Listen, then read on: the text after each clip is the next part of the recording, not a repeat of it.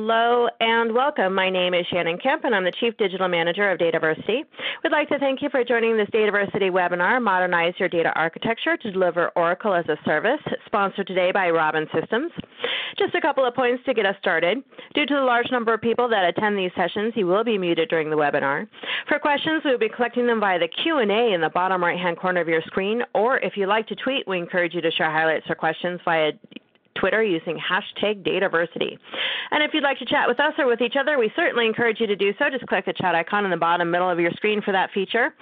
And as always, we will send a follow-up email within 2 business days containing links to the slides, the recording of the session, and additional information requested throughout the webinar.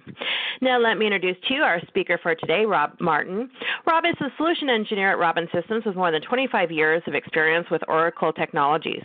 Prior to joining Oracle in 1994, he worked in both application development and database administration amid Oracle's database and tools ecosystem across multiple operating environments. Having spent more than 23 years as an Oracle solution engineer and enterprise architect, he is well-versed in Oracle's core data platform strategy as it relates to both on-premise and cloud-based deployment models. At Robin, his focus includes specializing in the benefits of containerization with the Oracle community by demonstrating the value of Robin's software-defined application orchestration framework and its ability to provide rapid service provisioning and lifecycle management for the entire Oracle stack. So with that, let me turn it over to Rob to get our webinar started. Hello and welcome. Yeah, thanks, Shannon. Thank you, and thanks everybody for this opportunity to introduce you to the Robin platform. Basically, in a nutshell, I think some of you have perhaps heard of Robin, but many of you perhaps have not. In a nutshell, Robin makes it extraordinarily easy to deploy any application on containers. Our real bread and butter happens to be focusing on data-heavy type workloads, stateful workloads, of which obviously Oracle is a big part. Throughout the whole ecosystem of data-heavy, data-intensive type applications, including those in the big data landscape, AI, ML type pipelines, anything that requires storage persistence, network state persistence. These things have historically been pretty challenging to be able to containerize successfully, and so what Robin brings to the table is essentially a viable Kubernetes platform, viable for those types of applications. And so we've coined this phrase hyperconverged Kubernetes. Many folks ask where this comes from. In fact, sometimes it tends to communicate this notion that Robin provides an appliance. Robin is actually a software-only stack. It in fact was the first and is still the only Kubernetes distribution, if you will, that combines its own software-defined block storage stack. It's actually an application-aware storage stack, along with the networking virtualization and the containerized compute virtualization that obviously Kubernetes is well known for. But what Robin does is it solves a lot of the complexity challenges, a lot of the technological gaps inherent in Kubernetes with its ability to be viable for stateful apps, and so that's where Robin tends to focus. So today, of course, we're focusing on Oracle. Oracle is just one of many software stacks that Robin can support, and of course, Oracle's tried and true, been around forever, a very widely and deeply trusted technology, of course. Very well proven with its ability to support mission critical apps. Of course, being SQL based, who doesn't know SQL, right? So it's got that familiar sort of language. The track record speaks for itself. There's a lot of history in Oracle. There's a lot of maturity, and not just from a product maturity and proven, from the standpoint of having a proven track record, but arguably Oracle is one of the most innovative database platforms out there, right? So very widely adopted, and therefore you could probably throw a rock in any direction and hit a DBA or an Oracle developer, right? So very easy to to find the skill sets needed to either develop applications on Oracle or to run Oracle databases. And of course, with its long storied history, there's of course an enormous partner ecosystem with Oracle. So a lot of history there and a lot of success. But with that, like with any sophisticated, database management system, there are challenges, there are complexities, whether it be around provisioning, right? I mean, any DBA that's been around Oracle for a long time will probably be able to say, well, installing Oracle is not that big of a deal, right? Depends on whether rack is involved and how much interaction there needs to be with the sysadmin folks, the storage admin, network admin folks to kind of orchestrate all that's necessary to get the infrastructure in place in prep for that type of an install. But all of the mechanics aside, right? Typically, there's a lot of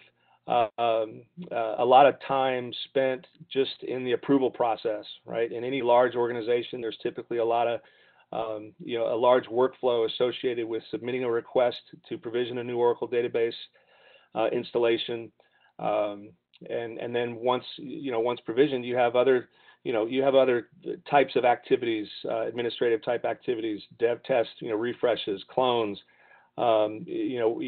even if it's just a core tech type environment in EBS, something like eBusiness Suite isn't involved. You still have quite often a continual need for being able to rapidly not just provision new systems, but to stay on top of the periodic refreshes that are demanded. From a hardware cost perspective, right? I mean, this is always a challenge associated with Oracle. As you continue to clone and manage and stand up new systems, to stand up new projects, et cetera, right? You invariably result in a certain degree of sprawl, okay? And that whole siloed challenge that is an age-old challenge.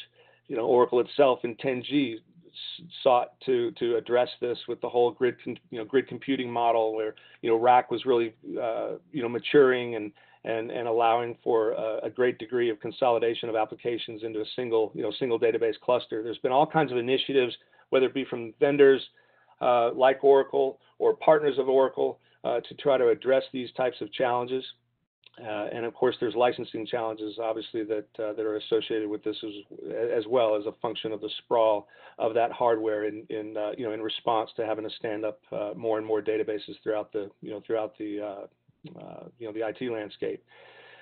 Remaining elastic, right? Being able to respond quickly, dynamically to the changes in computing demands, whether it be from a CPU or memory perspective, right? So being able to dynamically and elastically scale up, scale it down, as you have clustered type deployments, being able to scale out, scale back in, right? This is almost dovetails in with the previous bullet, right? Where you're wanting to make maximum use of the infrastructure to get the most out of that infrastructure, right? Without wasteful provisioning. Business continuity, right? From the standpoint of being able to ensure uptime. There's all kinds of technologies out there from storage vendors, server vendors, around clustering and so forth to address business continuity. Oracle obviously itself has real application clusters to address HA. There's lots of ways to skin that cat. There's typically additional investment involved, and there's invariably going to be additional complexity involved, depending on which of these technologies is employed, right? So, but in any event, HA is typically some concern to some degree or another, even for those SLAs which aren't really stringent. HA is at least a lingering thought, lingering concern there that needs to be addressed. And then finally, from a cloud migration perspective, cloud is obviously increasingly popular. There's folks that either are making wholesale shifts to the cloud, or they're just dipping their toes in the cloud. There's a fundamental need to be able to move to the cloud and back out to on-prem, or do something in between, to move across cloud. With that comes challenges associated with migrating applications, and in this context, migrating the application or the Oracle database from on-prem into the cloud, as folks seek to embrace that type of a deployment model. Okay, so what's needed basically here is this notion of database as a service, an agile Oracle as a service type model. Development and QA, they want self-service provisioning. They want it such that it can be done very, very quickly, without having to go through all the red tape necessarily typical as part of that process through corporate processes. They want simplified management, streamlined management of those environments to go along with that quick self-service provisioning, and they need performance, right? Performance optimization. From an IT perspective, platform standardization is particularly interesting, right? It's challenging for DBAs to have to manage databases across multiple operating systems, multiple platforms. So some sort of standardization is always of great value from an IT, an ops perspective across platforms. Maintenance and support, lowering the cost associated with these, streamlining that, and freeing up their cycles to be able to innovate, right? Is also critical. Cost reduction, IT being highly regarded as essentially a cost center. There's always pressure to control costs, cut costs from that standpoint. And from a business perspective, it's all about again, innovation, but faster time to market, generating new ideas, and from those ideas to produce new innovative products to the market, right? Faster time to value to market, and then obviously cost reduction and building out a platform that's going to have legs, right? That's from a longevity perspective, future proofing that platform, to make that investment really count in the long run. So, so how can Robin help? Well, I mean, Robin essentially provides, as was, stated initially, right? It's a software-defined application orchestration framework. It's a unified platform that provides really everything in a single stack. It provides really uniquely the ability to, empower users with their own self-service rapid provisioning capability. So, deploying things like Oracle database homes, databases therein, as much as an order of magnitude faster through that process than is otherwise available. Being able to do lifecycle management tasks then, subsequent to that initial provisioning, being able to snap not just the storage, but to be able to snap the entire application. In this case, snap the entire home, including all the various capacity settings. In the case of rack, the topology of the cluster, right? Whether it's a 2, 3, 4, 6, 20 node cluster, and then being able to clone that for whatever purpose, right? Whether it's a typical refresh type operation or perhaps a matter of wanting to clone an environment from production to dev test in order to be able to perhaps reproduce a problem that might have been encountered in production. And then, making good on the promises of containerization and virtualization, right? To the extent that folks really try to make good on that by truly consolidating and, doing more with less infrastructure, consolidating densely. You've got the inherent capability with containers to be able to consolidate much more densely than you can with a hypervisor-based virtualization strategy. And so, there's a lot of promise there. And but unfortunately, without the ability to provide any sort of workload management or resource management capability, a quality of service type layer in there to ensure that all these disparate workloads that might have previously been running on silos, right, in their own isolated fashion, bringing those all into a single shared grid type deployment model. Now you're looking at that noisy neighbor effect that typically is going to ensue, right? All those disparate workloads are conceivably going to start stepping on one another, right? So having a mechanism in there, quality of service management piece for being able to guarantee SLAs, to be able to guarantee that all those workloads are going to play nicely together is critical, and that's something else that Robin brings to the table. And dynamic scaling up, scaling down, scaling out, scaling in, regardless of the application. In this presentation, we're focusing on Oracle, but again, Robin can support any application workload, any distributed application, any composite, type stack. Rack is the best example in the context of Oracle, in which it's clustered, and so being able to scale that out very dynamically, just as you might need to scale it up or back in or back down is key.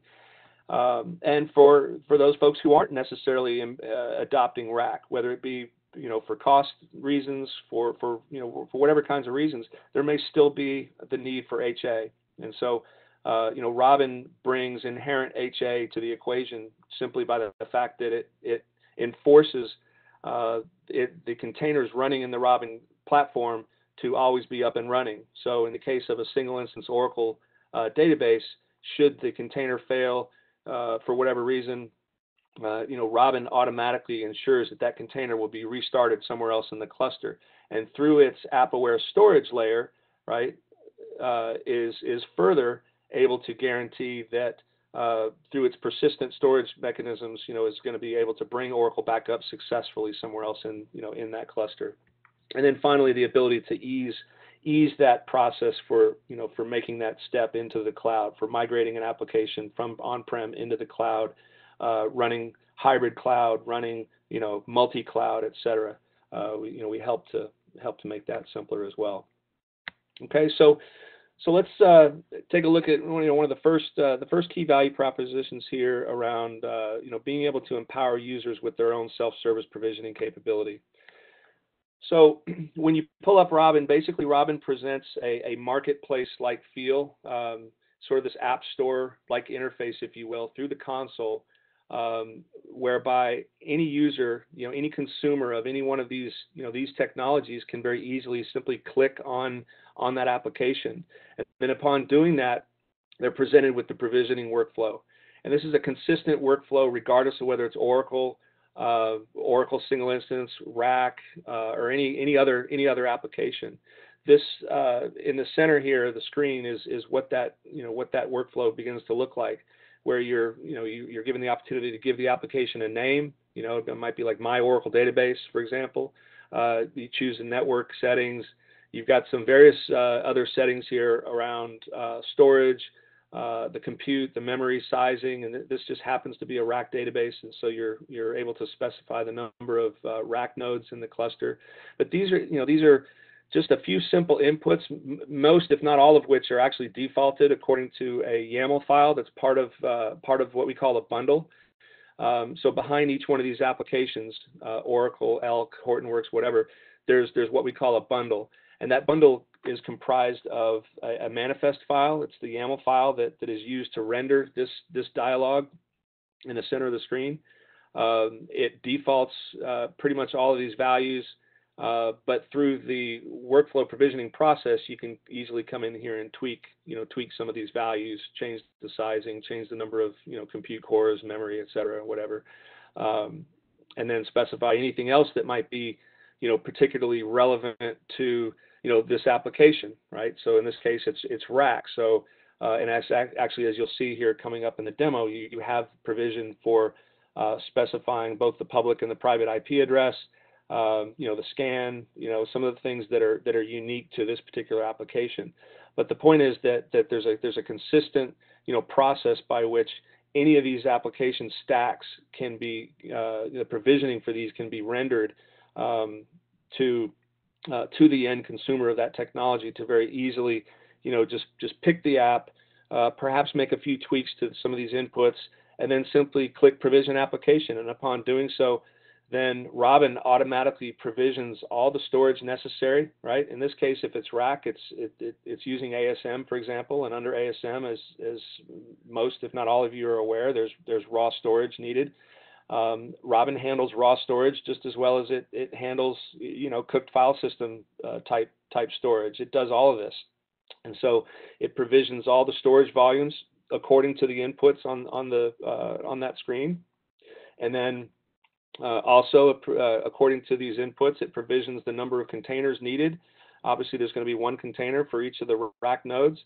And each of those containers is going to be allocated, the certain amount of compute and memory capacity as defined here as well. And so that's it. And from a rack, perspective, for example, everything's done for you. The entire installation from the ground up, everything which otherwise would have required coordination with storage admins to present, raw storage to the nodes that you're going to be using to form that cluster under the rack installation. The networking configuration of the public and the private interfaces on all the nodes. All that has to be coordinated with those sysadmins, and then from a pure Oracle installation perspective, right? You're installing the grid infrastructure and ASM, and then you're installing the Oracle binaries and rack, and creation of the database. There's lots of steps in there. All of that is being compressed and abstracted into just literally this screen here. And again, upon clicking Provision App, then you literally in minutes have an entire standalone, fresh, new Oracle installation running. In this case, a rack database. Okay, so let me just jump over here and show y'all what that looks like. So here I'm going to log in as Robin to the Robin console, and upon doing so, I'm brought to the dashboard here. But what we're going to do is we're going to jump straight over to our application bundle screen. This will be consistent with what you just saw on that slide here, but in this case we just have a couple of bundles added to this particular cluster. And if I click on that application, that rack app, so to speak, then here's that here's that dialog that's rendered from the manifest file.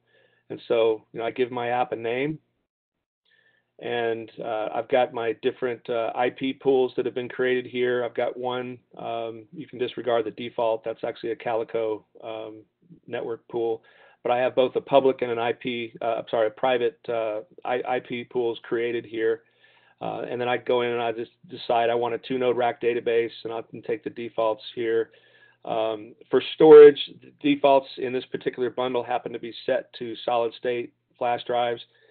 In this particular cluster, I did not have enough flash available, so I'm going to just switch these over to spinning disks, but I can keep the sizes there. And then I've got some additional parameters here. This is where I would specify the private interconnect, and actually I had forgotten to specify the scan. So I've got some additional resources here, so obviously specific to rack. So I specify the single client access name, and then I come down in here and I've got some other environment variables. So the bundle, this bundling concept is an open concept. You can create your own bundles. We have reference bundles that are provided with the product, but through the bundle and through the manifest, you're able to pass in parameters. Again, they can be defaulted or changed. And then another really key thing about Robin is the ability to control the placement of the resources out on the physical cluster. And I had to change this here because I only have a 2-node physical cluster for Robin for this demo. And I had a rule set in place there that would not allow me to put more than one rack instance on the same physical node. And I need to be able to disable that because in a later demo I'm going to scale out. So it would have failed had I had a rule in place that would prevent me from doing that. But that's another really interesting capability with Robin, is because of all the IP that's been invested in the built-in storage stack and the fact that the storage is app aware, we can do some very creative things around placement rules. Whether it be data locality, isolation constraints, or what have you, which is really important. So then I have my rack database is created now. I have a 2-node rack database, and I can see the 2 containers that represent each of those rack nodes, and I can see some of the information, the IP addressing for those, the public and the private, the actual host name that was given, the physical Robin host on which each is running. And we make it very easy to jump down into the container by simply clicking on either one of those containers and clicking on the console. And so now I'm brought actually inside the container. I'll just log in as Oracle, and I'll set my environment. And I just want to show you all real quickly that that we do in fact have a rack database up and running now. So I set the environment, and then for those of you that are familiar with with rack, I'm just going to use SRVCTL here to do a status on the database.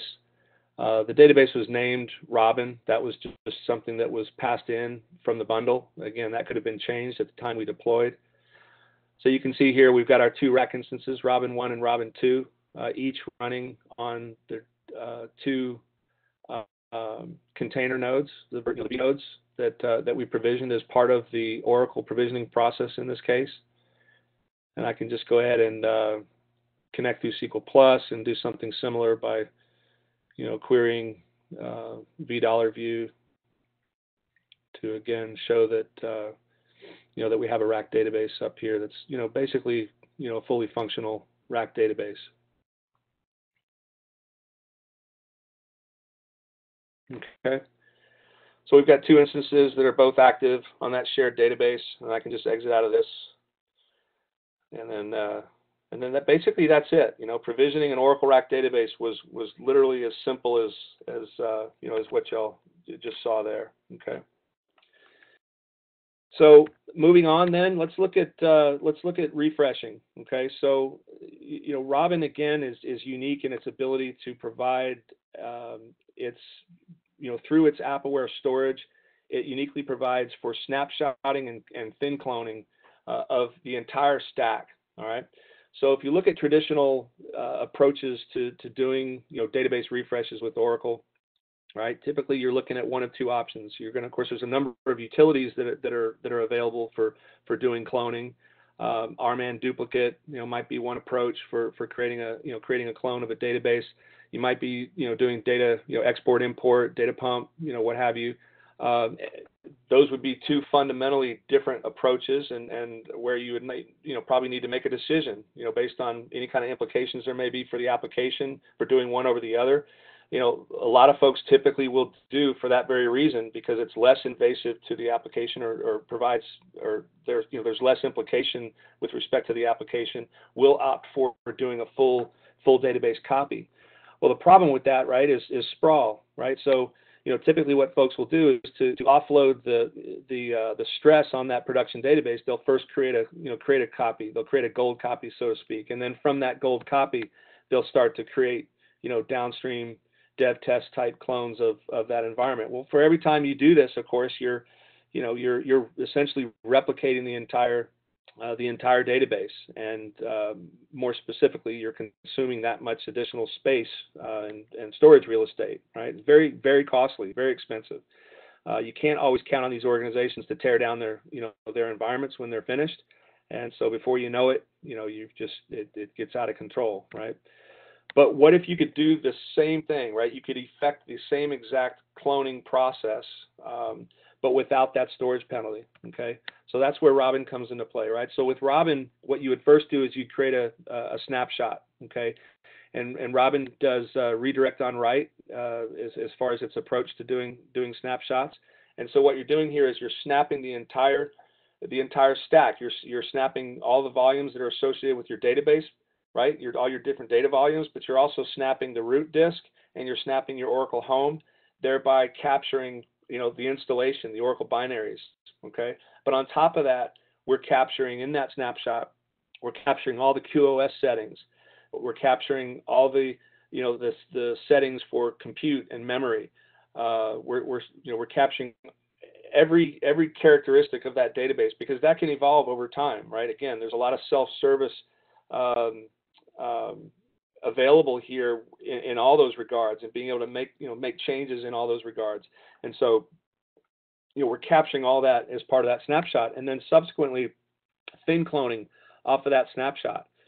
Okay, so these thin clones can be shared with other organizations for whatever reason, but the point here is that upon doing so, you're consuming a fraction of the space, a fraction of that storage out there, right? You've got minimal impact from doing the snapshot itself, based on the redirect on write approach versus copy on write, for example. But you're also, minimizing the amount of space consumed as a function of creating all these copies. So you can create numerous copies here, with minimal storage utilization. Okay. So let's see. Yeah, I think so. Let me jump over again and show you an example of that.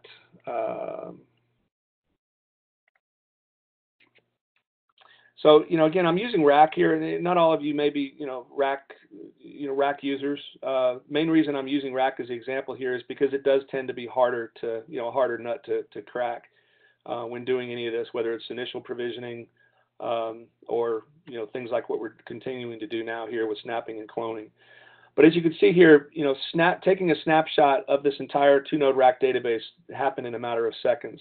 Okay, and from that snapshot, right, I can use that as sort of a way to augment my backup strategy, right? So over time, I might be able to, I might want to roll back to that consistent point in time. And again, rolling back not just the data, but rolling back the configuration, right? If I had added a node to that rack database and I need to roll back, I'd be rolling back to the original, incarnation of that, the way it was initially provisioned, rolling back from a 3-node to a 2-node rack database. So we're rolling everything back. So here, when I create the clone from that snapshot, I'm going through a similar process as I would when initially provisioning the new database. I can either keep all these things because they're essentially, with the exception obviously of the networking, because we need different IP addresses. It's capturing what it knows to already be in place, because I'm basing this clone on that snapshot. So, the placement rules, all that kind of stuff is essentially going to default to what's sitting in the snapshot. But I have the latitude to be able to change these, if I want. Okay. So creating the thin clone from the snapshot is also a very efficient, efficient process. Really, it's just a matter of minutes. And then now, I effectively have an entirely new, standalone 2-node rack database in this case that was based on the snapshot from my original 2-node rack, rack database. Okay, and it was all done quickly and again, conceivably by any end user. Okay. So I've got the the rack database here, and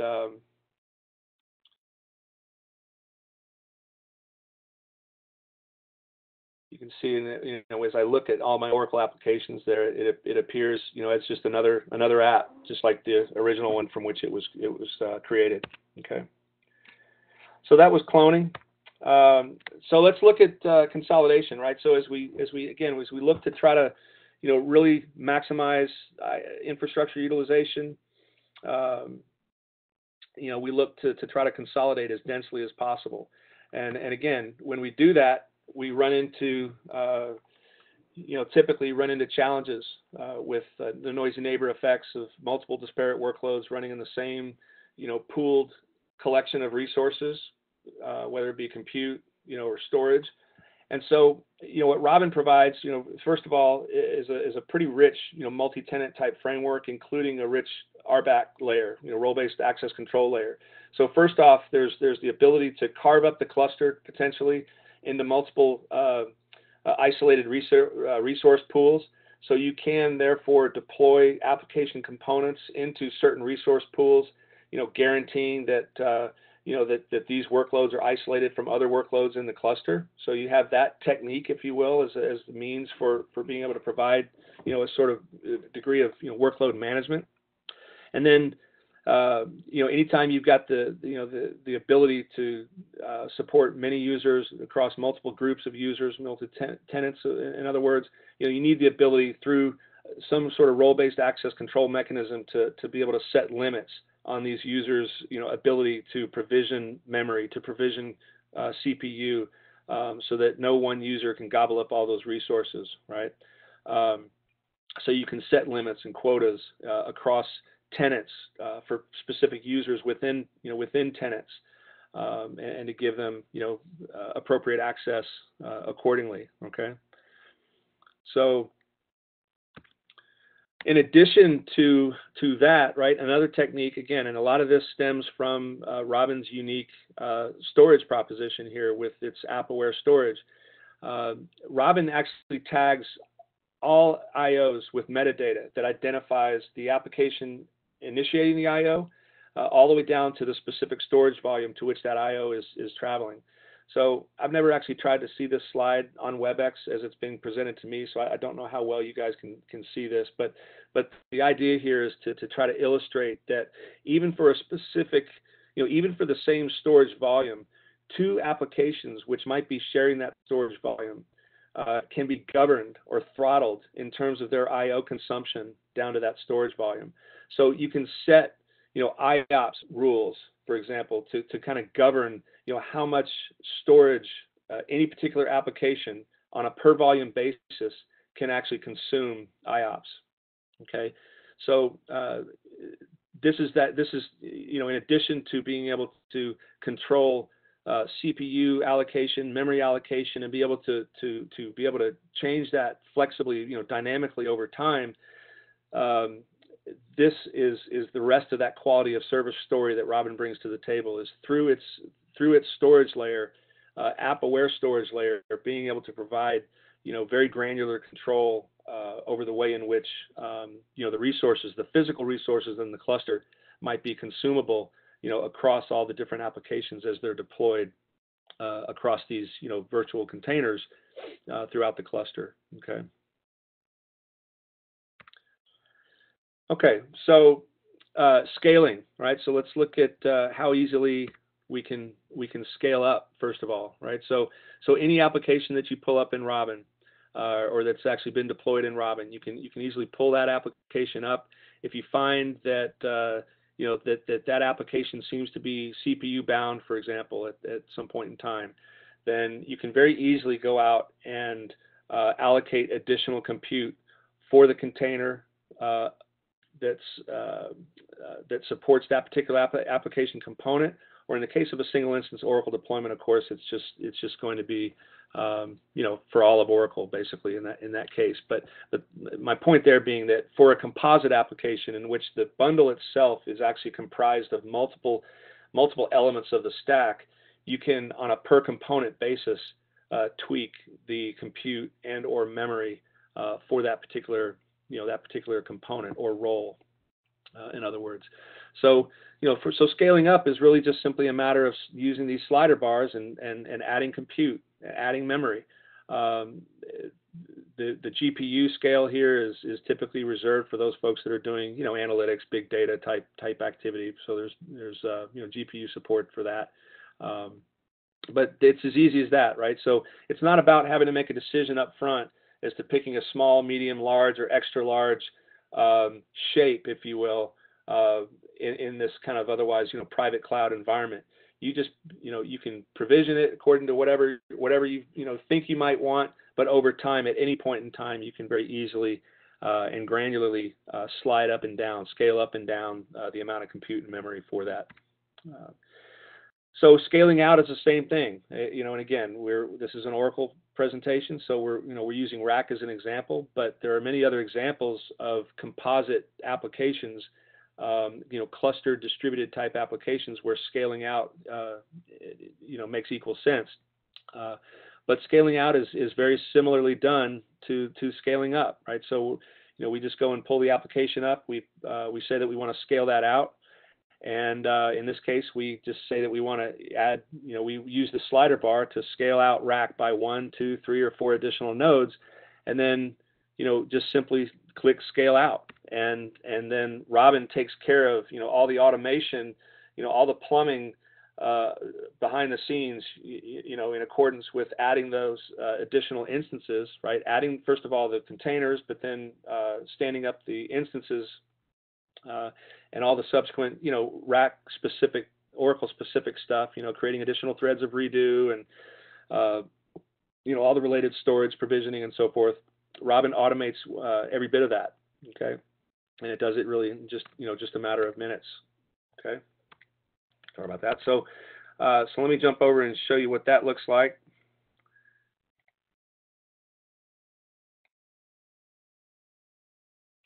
I realize we're coming up on time for Q&A. I'll try to hopefully get through this.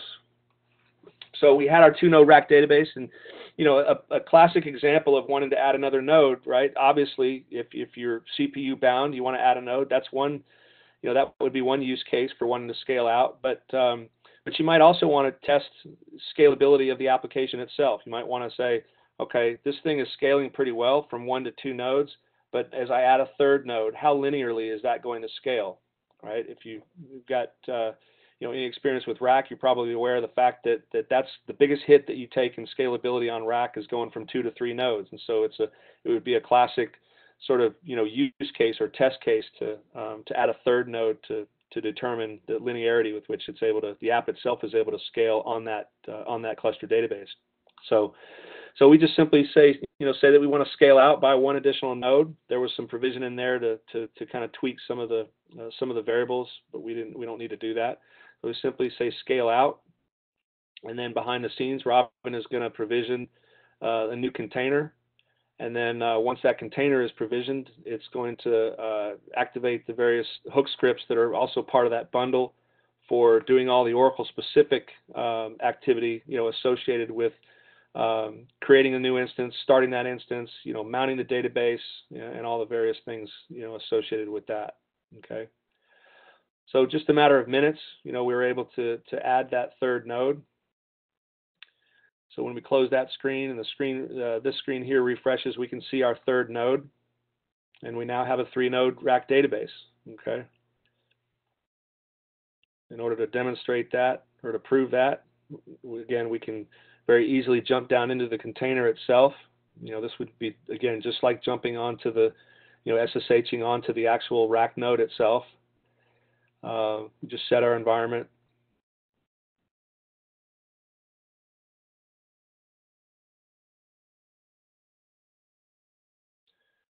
And again, I'll just use SRVCTL to do a status on the database. So we'll query the clusterware to see that, yep, we have now three instances running. You can see the newly provisioned vNode. We can query some of the other node apps. You can see the additional resources, cluster managed resources that were created. Go into SQL Plus again and just query the $V instance, or in this case, the $GV instance view. And so we've got our third instance, and we've got our database that's fully active across now 3 nodes in the Oracle database cluster. Okay, so it's as simple as that. Okay. Now, I believe in this, so in this demo, I actually went and conversely showed how you can scale back in. All right, so we can take any one of these nodes in the cluster and we can remove it. Right, so we don't have to deprovision the last one that we added. We can go in and remove the first or the second one as well. So all we have to do there is just simply delete the container, and then behind the scenes, Robin is going to take care of all the necessary, basically coordinating that with Oracle, with the grid infrastructure, to deprovision that node, to deprovision the instance, from the cluster registry, so that we now have a cleanly pruned cluster from 3 back down to 2 nodes.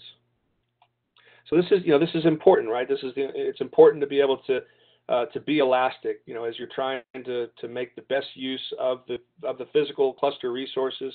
You need to be able to expand and contract both vertically as well as horizontally, and so that's why I think it's important to be able to scale back in a rack database as easily as it is to scale it out.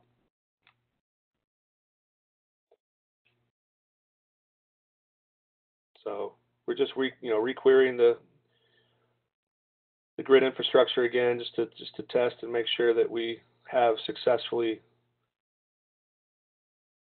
removed that instance.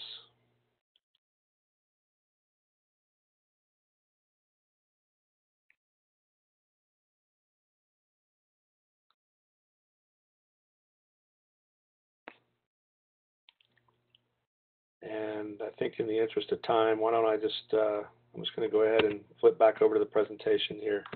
You know where that's going, right? So failover. So finally, being able to provide business continuity for the Oracle database without necessarily having to make the additional investment in, a cluster manager, some sort of clusterware product, some sort of storage vendor's product, or real application clusters itself, right? I mean, arguably, RAC is going to be the superior approach to providing Oracle Database HA, but not everybody wants to make that investment. Not everybody has that sort of SLA in place that to justify that investment, but still has some sort of need for continuity, right?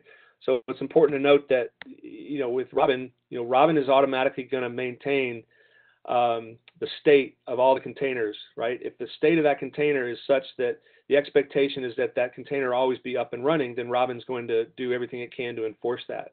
So in the event of a node failing, Robin's going to detect that the container has failed. Or if a container has failed on an otherwise healthy node, Robin is going to detect that, and Robin is going to restart that container automatically somewhere. And then all of the associated storage migration, if you will, is also taken care of automatically. Again, Robin is fully aware of all the mappings from that particular application and its container at that point in time, with all the various storage volumes that had been provisioned to it and mapped to it.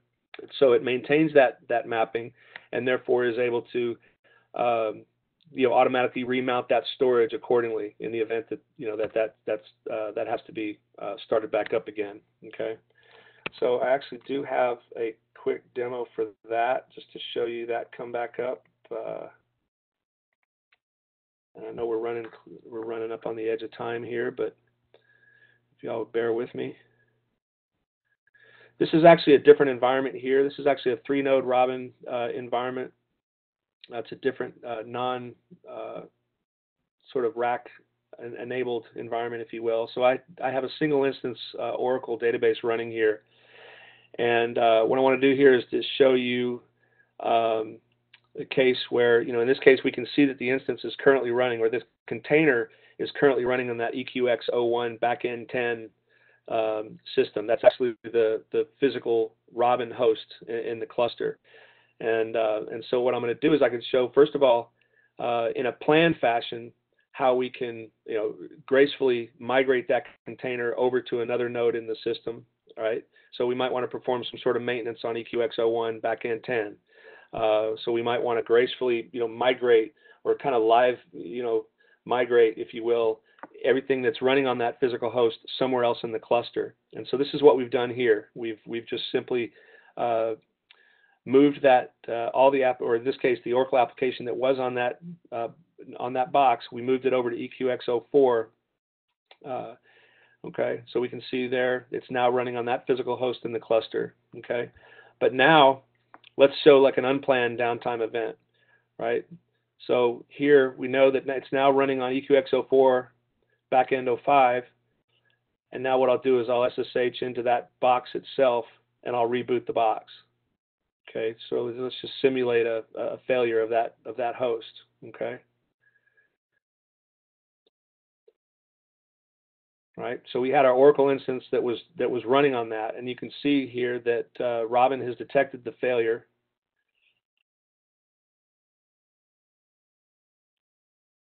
And so Robin is going to automatically migrate that back over to one of the other healthy hosts in the Robin cluster. So as you can see here, it was in fact moved back over to EQX01 backend 10, and all of that was done automatically. Okay. All right. So finally, migration to the cloud, right? So basically, this is important to a lot of folks, right? Looking to try to embrace the cloud, whether it be for some, if not all, of their Oracle deployment. And so there's a lot of ways to move an Oracle database or an entire Oracle stack into the cloud. Robin makes it about as easy as anybody can, and it can be done in a number of different ways. We talked about cloning earlier in the presentation with the related demo, and that's actually one of the techniques we can use. We can also do backups to S3 storage, and then use those backups to instantiate the application in the cloud. But this would start out very similarly to the way you might do any sort of clone. You'd first snapshot, and so you've got a number of snapshots from which you might determine to be the best candidate or basis for that clone. You create the clone, and then you're essentially going to, you've got your Robin cluster running in the cloud, in whichever cloud it may be, and then you move that clone into the cloud, and spin that up in the cloud accordingly. So it's just about as simple as that to actually leverage that to be able to make that migration. Okay. So I realize we only got about 10 minutes left for Q&A. Just quick wrap up here. The value proposition of Robin is I think it's largely twofold, right? I mean, it's from an ops perspective, it's about simplification. It's about making better use of the resources, the physical resources in the data center by maximizing utilization. A lot less idle infrastructure out there. Fewer islands, if you will, better consolidation and maximization of that investment. Providing various organizations, dev, test, DevOps with that self-service type capability, and being able to keep folks isolated through a pretty good multi-tenant foundation built into the platform itself is key. And then finally from an agility perspective, right? Obviously, containers bring a great amount of agility, right? But when you start to bring in the notion of having to stand up applications on containers, that agility tends to be compromised without some framework in place to be able to provide the automation needed to orchestrate the deployment of those containers, and particularly for more complex applications, all the the plumbing and the stitching needed among those different containers to make sure that all the pieces talk to each other, that they're accessible from outside of the container platform, in other words, for the application connectivity into the database. From a Kubernetes perspective, there's a great deal of complexity with all, understanding all the different Kubernetes resources that are in play to stand up any given application, to ensure that all those pieces are talking to one another, to ensure that they're exposed to the outside world and such. And so Robin, abstracts all that complexity and fills the gaps from a technical perspective, and through its storage and through the built-in storage and the networking and the compute to be able to to really bring that to bear, really make that viable for for all applications. Okay. So that's pretty much all I had. I guess at this point we can open up to questions. For more information, basically, I would encourage y'all to to contact us. Certainly, Tim Lawler would be your contact for any getting you routed to the right folks, whether it be me or anyone else. We're happy to come out. We're happy to do whatever makes sense for y'all as far as any kind of follow-up, deeper dive type discussions around the technology, and maybe identify some use cases that that y'all may have. And once again, I appreciate everybody's time. So with that, Shannon, I guess we could open up to questions. Rob, thank you so much for this presentation. And if you have questions, feel free to submit them in the bottom right-hand corner of your screen in the Q&A section. And just to answer the most commonly asked questions, just a reminder, I will be sending a follow-up email to all registrants within 2 business days containing links to the slides and to the recording of this session for everyone. And Rob, early on there was a question that came in asking what is CPU cores? What are CPU cores? Correct. So you can think in this context, you can think of a core as essentially being like a VC, a virtual CPU, right? So specifically when we talk about allocating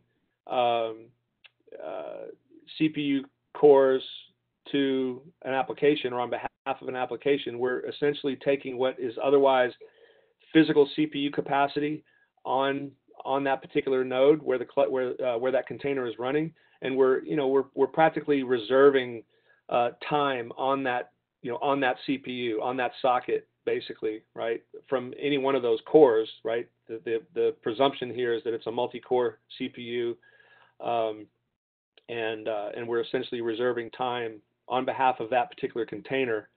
Because again, we're virtualizing the compute, we're virtualizing that physical CPU, and basically just assigning a portion of that that CPU or CPU core to the application that's running on the container. Does that? I hope that answers the question. I believe so. And again, if you have questions, feel free to submit in the bottom right-hand corner. Everyone's being very quiet right now. A lot of information you've given them, Rob. What's the most commonly asked question that you get from your customers? Despite having mentioned it earlier in the presentation, we do often get asked, is there any kind of, because the whole notion of hyperconverged always throws people, and they ask, is there any kind of hardware, as part of the Robin solution? And so, again, no, there's not. It's a pure software only product, software defined. Everything is software defined, including the storage, and there's no dependency on any sort of cloud service, any sort of storage vendor. This is actually something that you'll find if you're looking out there at some of the other orchestration vendors. And I won't name any names, but they will quite typically look to either another storage vendor or a particular storage product line within their own offering within the company, because they don't, the orchestration framework itself it's not delivered with its own built-in storage stack, and so that again is something that really is unique to Robin in its ability to do a lot of the things that we talk about around application awareness, specifically the quality of service, being able to get more granular and more intelligent with respect to placement constraints, being able to do a lot of that stuff that is really dependent on app awareness in the storage, to be able to do a lot of those things. The snapping and the cloning, again, another example. So, and there's a question here, Rob, that just says licensing ? So how do you handle that? So that is another. I'm going to kind of take liberty with that one, because that's another common question, is the implication for, like, the Oracle licensing implication for bringing an Oracle database into this cluster, a Robin cluster. I'm assuming that that's kind of where that question stems. If not, I can maybe address the other side of that just from a pure Robin perspective. But Robin itself does not introduce any additional licensing implications. The implications are really the same, from an Oracle perspective, the same as you are going to encounter with any other virtualization platform. So if you've ever successfully, and I challenge anyone to say that they have successfully managed to grasp the licensing rules, so to speak, as they relate to VMware, as an example, licensing the database, for example, in VMware. I could spend hours talking about that. I dealt with that for years, and with all the Oracle VMware customers. Nothing changes. In short, nothing changes, right? So the economy with regard to bringing Oracle into this kind of a platform, right? It's certainly going to be a function of how much Oracle you're retiring out, on otherwise bare metal or perhaps even VMs, and bringing into the Robin cluster, because it's quite conceivable that there could be huge savings. I mean, we have a large Oracle customer right now, for example, running several hundred rack databases on Robin. For them, it was about license management as much as it was self-service provisioning and all the good functional technical stuff that I talked about here. But they were able to significantly reduce their license spend, or more specifically support spend, by ultimately reducing the number of licenses required, from their current state into their, or I should say now their previous state into their now current state on Robin, because the net difference was far fewer cores, and of course they were processor based in their licensing agreement, and so. But you could just as easily run into a situation where it might cost more. If you're just running, one Oracle database today on 4 cores, you got 2 processor licenses. If it's on Intel, you pull that into a Robin cluster, you're more than likely going to have more cores in your Robin cluster, and that might, result in a net increase in Oracle licensing. But more often than not, it's going to be a savings, again, predicated on moving a lot of Oracle into Robin, because you are going to be able to do as much as you're doing today with less hardware, less compute, essentially, and you're going to be able to more successfully have all those different workloads, co-located in the same grid, so to speak, more successfully by way of some of the QoS, capabilities and the resource management that we have, which simply is not available unless you're running in Exadata, or you're running on pillar storage, or some specific storage subsystem, where Oracle does have I/O resource management. That's few and far between. So that's what we're bringing to the table here. Well, Rob, that does bring us to the top of the hour. There's a couple extra questions here that I'll make sure and get to you and Tim for answers. Make sure we get those answers back to those attendees. Well, thank you again for this presentation, and thanks to our attendees for being so engaged and hanging out with us today. Thanks so much for everything, and I really appreciate it and hope you all have a great day. Rob, thank you so much. Yep, and thanks to Robin. Yep, thank you, everybody.